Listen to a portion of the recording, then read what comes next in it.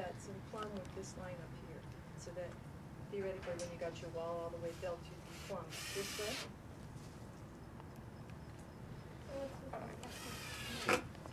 See what she's doing there? That's basically all just to tie the string onto it.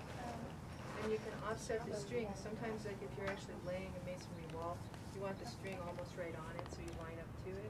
Sometimes you want to set off anywhere from 2 to 12 inches, so you just measure back and forth so the string's not in your way. But you want the string taut, and once the string is up, it's kind of sacrosanct, nobody touches it. Because if it moves, it messes up the plumb of your wall. We got some.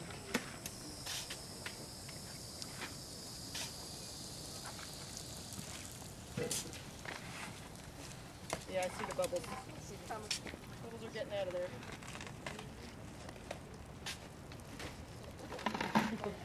Hey James. Yeah. I think I looked at the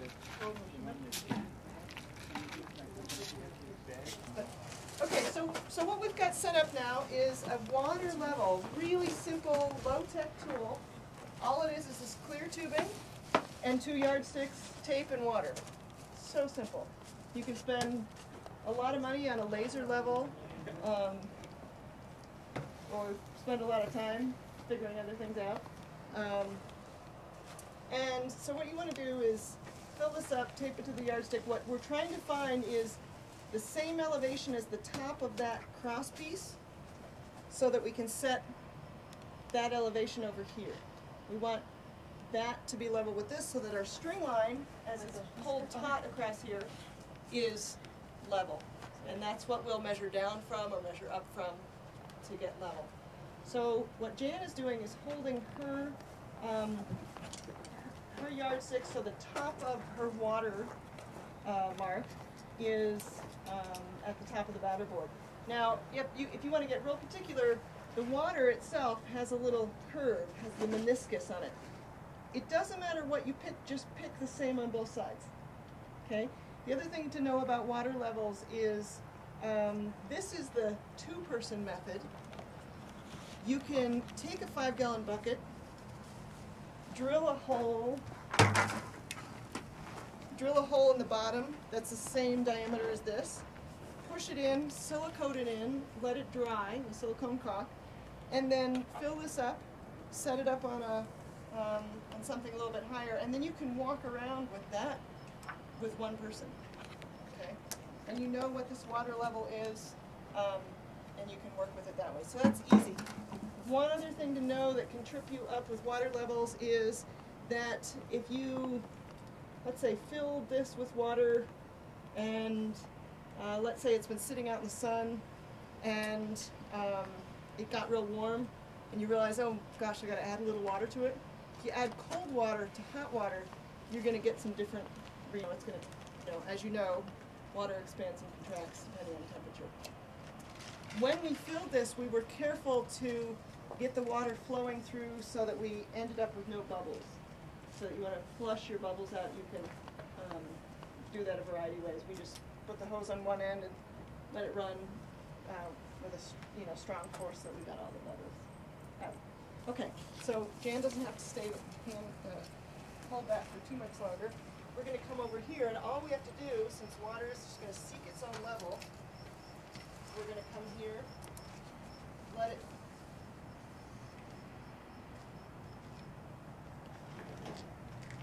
level out. I'm going to mark it there, and then I'm going to mark it on this side too.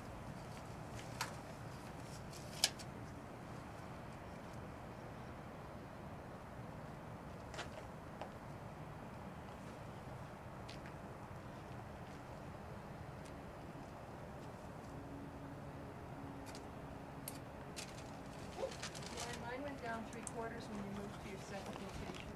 Okay? Let's see. Well, that makes some sense here because I moved elevation. Let's see if we can double check it. Yep, it worked. Okay? So that's great. So that's, I think, all we need this for. We've got our level here, and if somebody wants to grab this and we can dump the water out, take it over there. Someone else can set the top of this next batter board so it meets these 2 points here. You want this emptied out now, Laura? Yeah. And when you go to make a mark that you can really read, instead of doing a straight line, if you do a little caret, a little V, it's much easier to get to a point. And you know that's the point. If you do a straight line, it can be angled and stuff. The other thing you can do if you've got batter boards set up that are going to stay for a little while is you can put a notch in the top of the wood just with a handsaw or something so that you really get it, it's going to stay. So after you guys get a screw in there and get your side straight, then we'll pull it taut from this side. And you don't necessarily have to cut your string. You can just leave it attached there. And then wind it back up later. Okay, great. So now we're ready to go ahead and lay these bags. And know that what we want is 6 inches away to get to the edge. However, with earth bags it's a little tricky because this bag is going to get wider when we tamp it, right? It's a learning curve. It's not something we're going to get perfect this time, bags in a while.